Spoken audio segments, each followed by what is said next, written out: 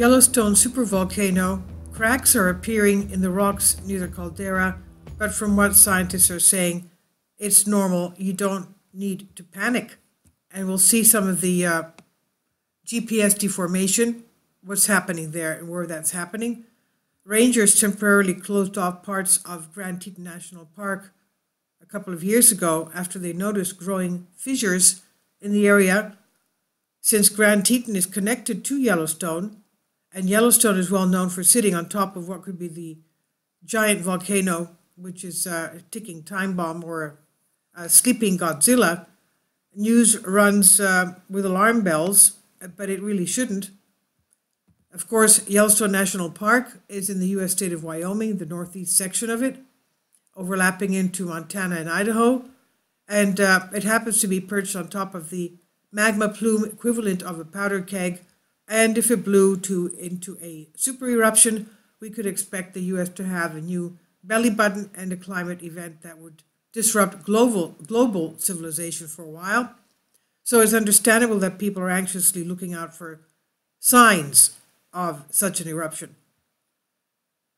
The exhume guides noticed cracks in the rocks in Teton Park, and the spokeswoman Denise Gurman said they communicated that to rangers, and when they went to investigate, they realized it had actually gotten bigger and expanded. And according to Gurman, the cracks were a noticeable difference to the usual fractures at around 100 feet in length and running along a rock about 100 feet high in an area called Hidden Falls. Rangers sealed off that area from concerns that tourists could be crushed should a wall collapse, of course, the landslides. And of course, they were investigating this. So it was a good call, but it's a sign that Yellowstone is yawning, or is it snoring? Well, Grand Teton does not technically sit on top of Yellowstone's magma chamber. The whole area is prone to ground movement thanks to geological activity, so a few cracks here and there should not come as a surprise. And we know that there is a magma plume that runs from Baja California straight through Utah into Wyoming, and then makes a right turn west under Idaho. Finally, support my Patreon account. The daily posts are 5 videos daily, and they are totally different from what I have on my YouTube channel. Thank you so much for your support and that you find all my content so interesting. You'll find the Patreon account details in the description box. So these are actual pictures of the cracks in the area. As you can see, well, the Earth is growing. We know the Earth is growing at the rate of the growth of a human fingernail every year. Some areas faster than others. Now, the visible fissures splitting through the rocks would certainly make a dramatic opening in a Hollywood blockbuster, but there is every reason to think of the nearby supervolcanoes doing anything unusual. USGS said we would be well on top of it because, of course, they're monitoring the volcano. And here you can see an aerial view of that crack. Now, still, it's not a cause to have your bags packed and one eye on the horizon, or a reason to think a few cracks are heralding the big one for Yellowstone. This by Mike McRae on Science Alert. Let's go to the GPS for Yellowstone to see what's going on there. Okay, here we are at geodesy, and this is the area of Idaho, Montana, Salt Lake City, but this is the way the mantle plume goes into Yellowstone. It comes from Baja California, like this, and into through Nevada, Utah, Montana, right there, that's Yellowstone, and then makes a west turn into Idaho.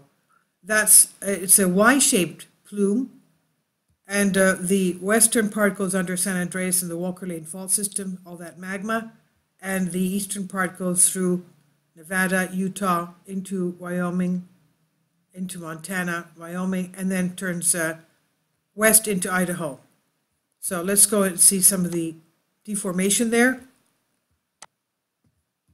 And let's go to Salt Lake City. We know it has about 16 volcanoes in that area. So that has volcanoes as well. But let's go here. Well, most of these are south of the lake. So let's go around here. I should have put on the satellite. Okay, this is going southwest, and it's somehow deflating, inflating, deflating, inflating. Okay, let's go to the satellite images. Okay, that's because that area is, of course, lake area, so that is not very stable. Let's go to this one, P108. That's inflating, as we can see there. That's inflating. Okay, that's where the magma plume comes from. And let's take one here, Ridgefield. That's not a good one. That's not a good one. Sorry. Let's take one a little bit more further south. And this is going southwest, and that's pretty steady to deflating. Let's go to Yellowstone now. Yellowstone. This is the way the mantle plume goes, and into Idaho Falls. Yellowstone right here. This is the area, and I think better this way.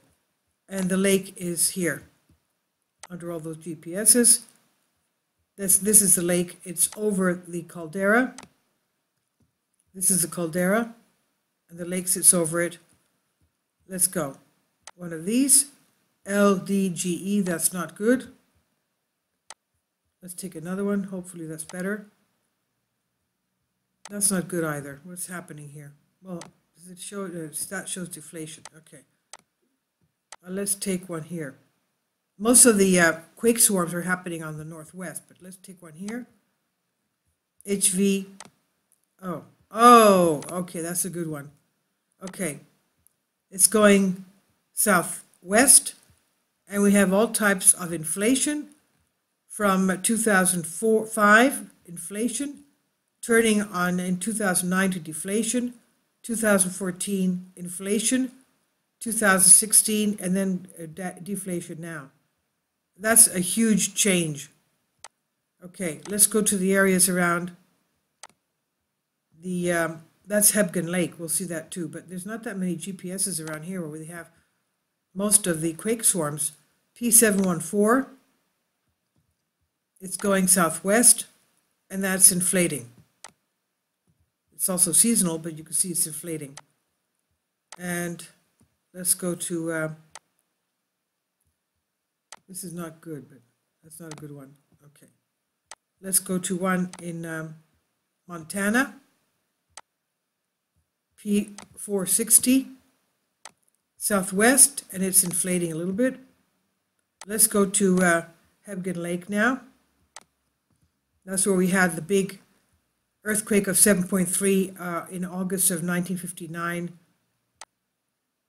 which was causing landslides there. This is going southwest, and it's really inflating. Southwest, and it's really inflating, as you can see. That's Hebgen Lake. And let's take one here. Did we take this one? Okay.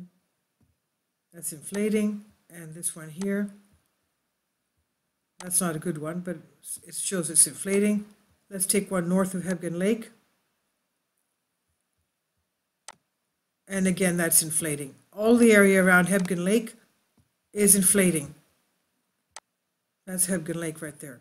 That Z-shaped thing. Let's take one around here, near the Caldera. It's the Caldera, P680.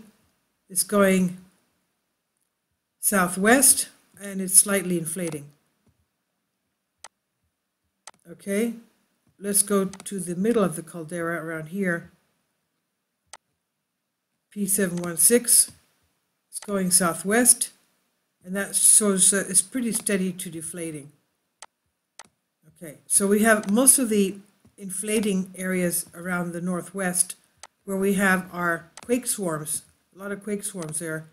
This is inflating as well, P712. So as you can see, that area is inflating. Let's go to Idaho. Craters of the Moon in Idaho. You can see beautiful lava flows there. Look at this. Pristine looking. Look at these lava flows. This is Idaho. in the Snake River Plain. Here, here, here, here, here. Let's take this one, Craters of the Moon.